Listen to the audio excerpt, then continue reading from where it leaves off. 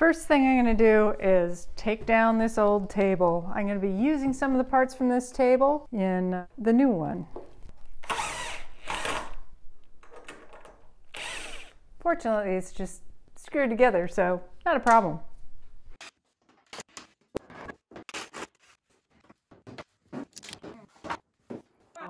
Wow, this is a really dirty job. Step 2. I gotta prepare all of my stock. Now I'm gonna prep the stock first by joining the 2 sides on the joiner.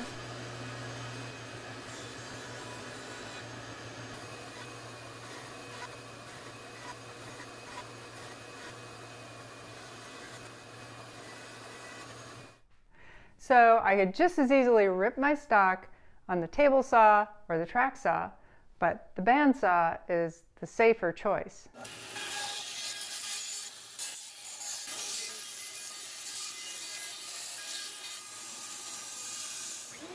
I use a long MDF bed and feed the boards continuously to avoid snipe.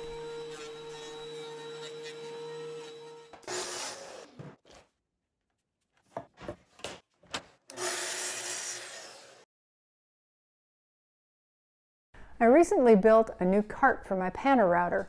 At first it seems like a pretty low height. It's only about 2 feet tall, but there's a reason for that. When I take the panel router cart over to my assembly table, the table of the panel router is the same height. So that means I can use my assembly table as an outfeed table or some sort of a support actually for my pieces that I'm working on the panel router. I'll be putting 1/2 inch tenons on my stock that's about 1 1/4 inches thick and 3 inches wide. I'll be using a 2-inch follower template and the 1/2 inch router bit.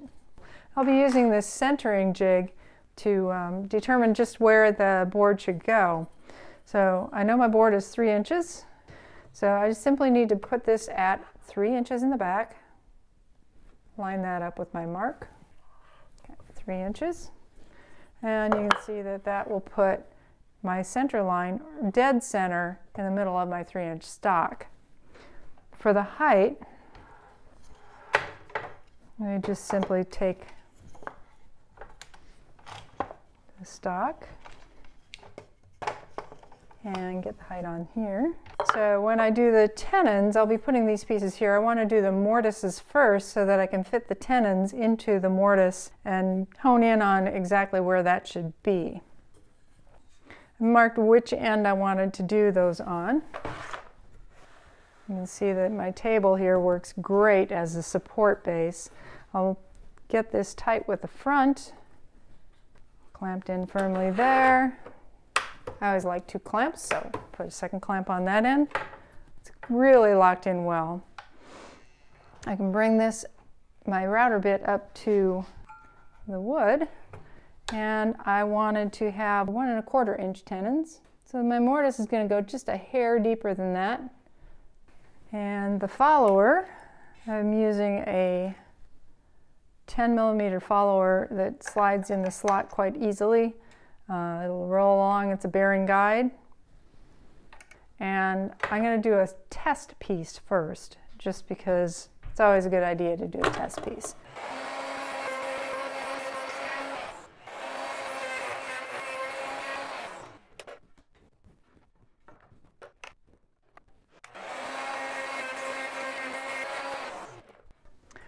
For the tenons, I'll be using my test piece again that I've already got to the same thickness and width as or close to the same width as my other pieces.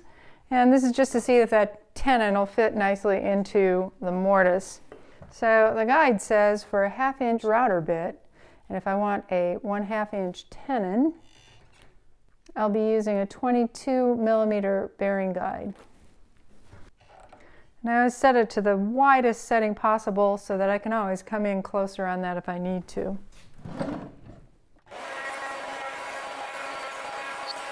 The advantage of having a test piece is that I don't have to bring that huge piece of work up to here. I can leave it all clamped in. You can see that my tenon is a little bit too big yet, quite a bit actually. So I can just pull the bearing guide in. There's marks up here at the top. I'm going to bring it in one step. Just a hair too big. Since I have my marks up here, I know I can take it just a small bit in from there, not much.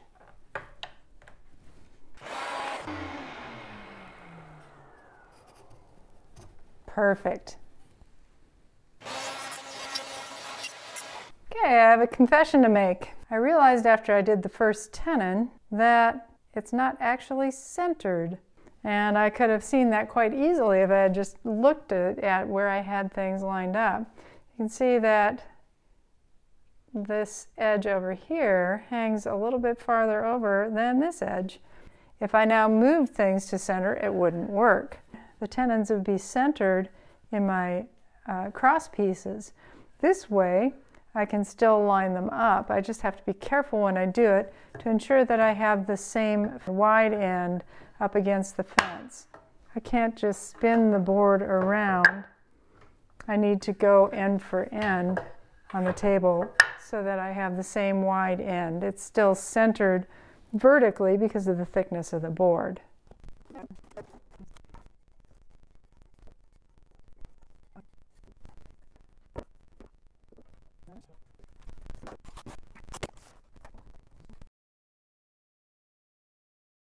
When it came time to put the shelves in, I found that my plywood that I had was about 3/4 of an inch to an inch too short to span the length and be supported by my shelf supports. Well, I looked for a board stretcher and I just couldn't find one anywhere. Rather than resting the shelves directly on the shelf support, I've added a little ledge to the inside and made it kind of like a rabbet so that the edge of the shelf will come up against the edge of the outside support and be even like if this was an extension of the shelf, my own kind of board stretcher. So those will go along the side. I'm going to be, I made a kind of a half lap type thing where the side pieces will hang on top of these back and front pieces for the shelving. I'll be screwing the shelving supports in on the back side of the casing and on the sides. I'm also going to be adding plywood to either side if I can find stuff that fits right, and also to the back, and that'll add a lot to the stability and rigidity of the case. With my shelving set in place against the back side, I can make the marks for where these cutouts need to be on the back spacer part. I do have my spacers in on the sides so that I can make sure it's centered just where I want it to be.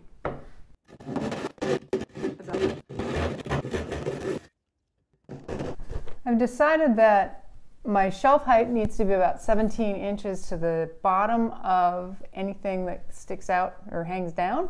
That's because I'm wanting to put some rather tall items on the bottom that are going to be a little bit heavier, and they need that space. I've marked 17 inches on kind of a story stick here, and I use that to determine 17 inches all the way around. Marked that same exact height without even using a tape measure.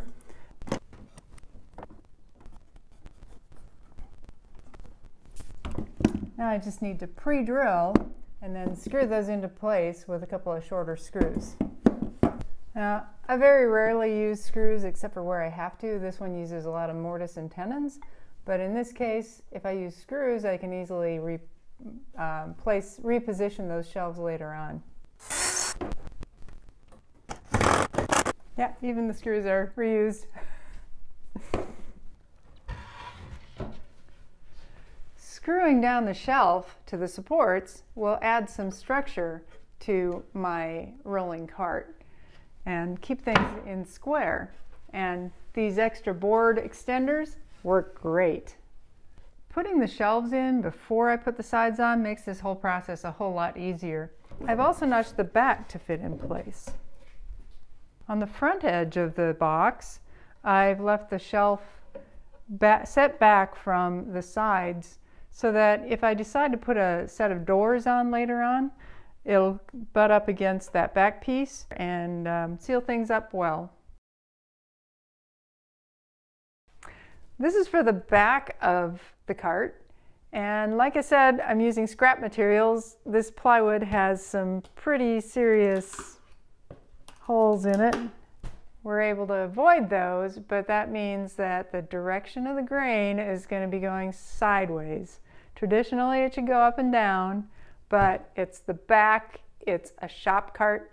I don't care. It's using old materials. So we're being resourceful. We're going to cut that using our track saw.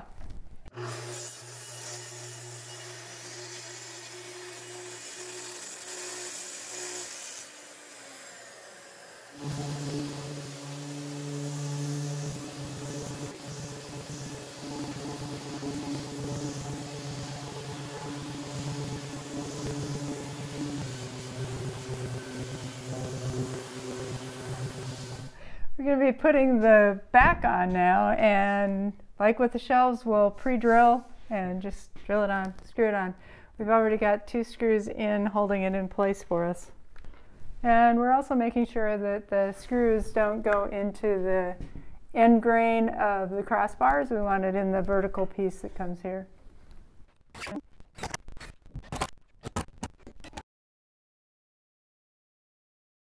The top front of my cabinet has just a small overhang. I can ensure that I have everything on straight by laying the cabinet on its back and setting the top on my table. The clamps that I have on the tabletop are to help hold these strips in place that I put just as a decorative edge trim just because I happen to have them around, and it also covers up the press board for the melamine. I'm using a melamine scrap piece that I had that I cut just to width. I didn't want to go too much farther than this 1/8 of an inch or so reveal because I didn't want my table to get too wide, and it's not like a normal countertop. So I'm going to be screwing the top in now. With the side off, I'll be able to just drill and screw the top in place.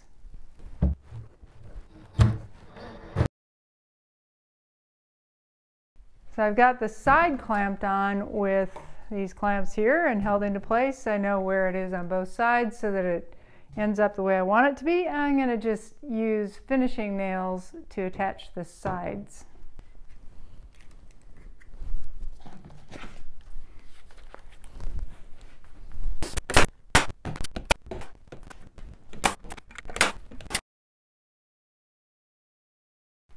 So here's the first phase of my Outfeed table, my modular workbench. It's all in place, and I think it made a pretty good improvement. Phase 2 will be just over the top of the workbench. A similar one that'll be on the opposite side. That'll take up the space behind the Outfeed table where I have my vacuum and dust collector.